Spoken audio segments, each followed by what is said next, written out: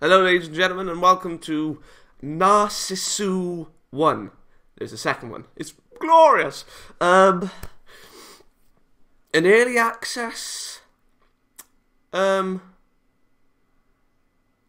visual novel. And I'm starting to think that there's no soundtrack. Why? Because the soundtrack is to be bought on Steam. I thought it was like one of those things where you get them from, like, you know, collector's editions. But regardless, select title, that one. What? What the hell does this mean? I mean, I know I don't want that. We always keep... I mean, I can't read that. So I go with the middle one? I can't make that out for shit. Well, I can, because that's it, but...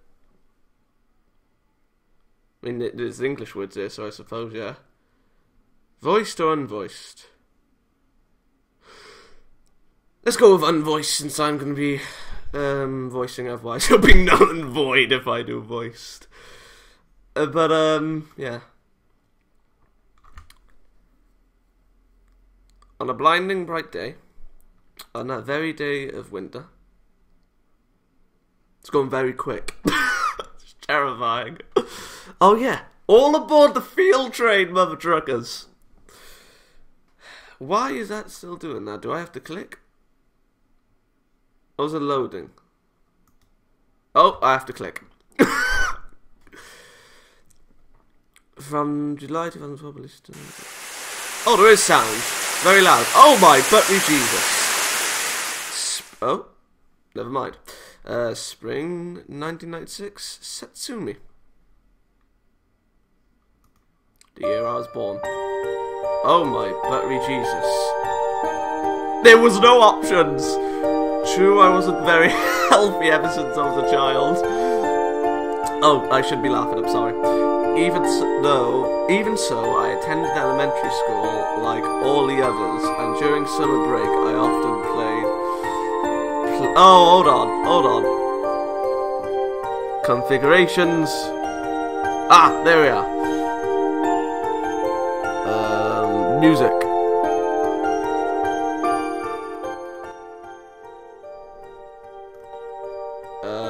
There we are.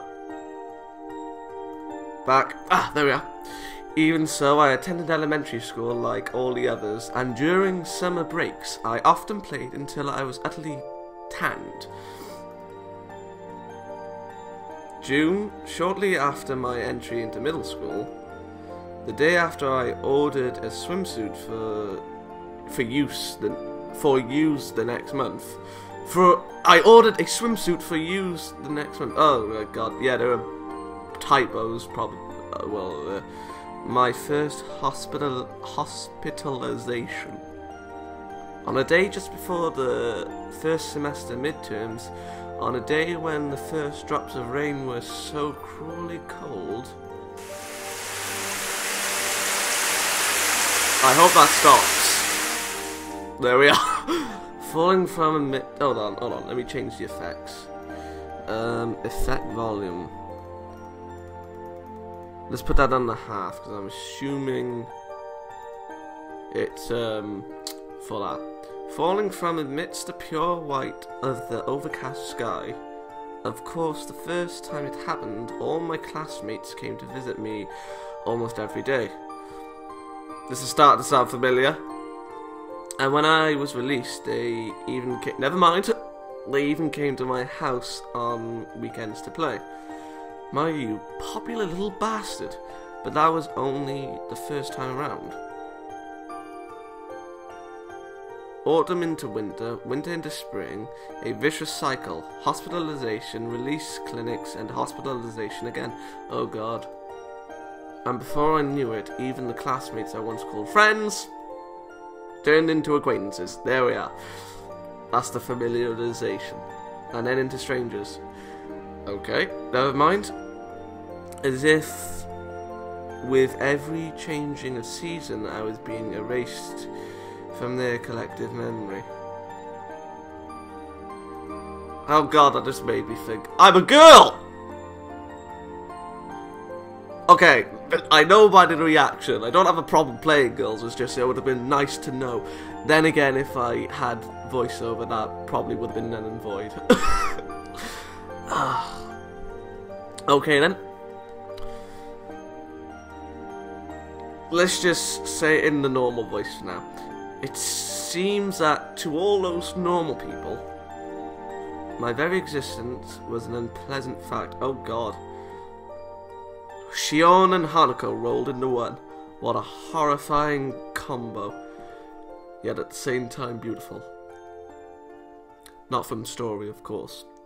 If it was story, that would churn on the heartstrings. And so, it looks like I've been erased. No, that effect was not for the ring. I'd spent so many seasons, so many white overcast skies without the want or need to converse with anybody. For that matter, my English textbooks never changed from that of a first-year middle school student before the first midterms. Oh my. That is where my time seems to come to an end. What?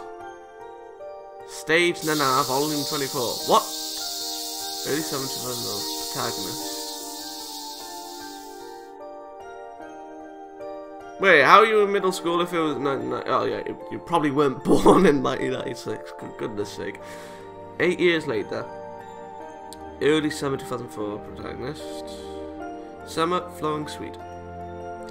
The gigantic electronic scoreboard in the driver's license examination facility lit up all at once. My eyes and everyone else's looked for our respective numbers. 237, 237, and of some 8 columns of lit text. Sure enough, my examination number was shining in the midst. While you were in school. Train. A nearly empty train car. Perhaps thanks to the beautiful afternoon. Almost alone in the train car, I was heading back home for the examination hall. From the examination hall. So you're in school now. My left hand held a new traffic regulation handbook, and my breast pocket held my brand new driver's license. So now I've got a license as well. I muttered somewhat happily, but I do apologise, but there were no strong feelings behind it. I never particularly wanted to drive a car. I never particularly had any motive for it. Fabulous. It was just that my colleagues and the Technical Institute both recommended that I at least get a driver's license. That night, when I told my parents that I'd gotten my license, they merely replied with an I see. Well, horrible people. I nearly said children then. And when I asked if I could borrow the car just for a test run, they instantly and curtly said one thing. No.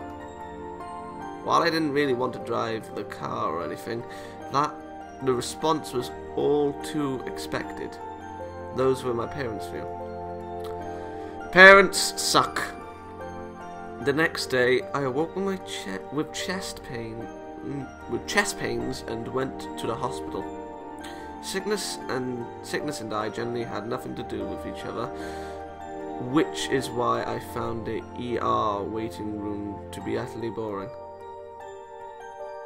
And just when I thought they were through examining me, they ordered an X-ray and some blood tests. Then they left. And again, I was left waiting for a long, long time. I must be reading too long. It's only been 10 minutes. Near enough. I'd already polished off 3 volumes of Shoujo and was ready and was just about to start on a 4th one. when they admitted me to hospital right then and there. And it seemed that my new license, which still lay snugly in my breast pocket, would have to wait a long time for its turn to come. I'm terrified for this music, I really am.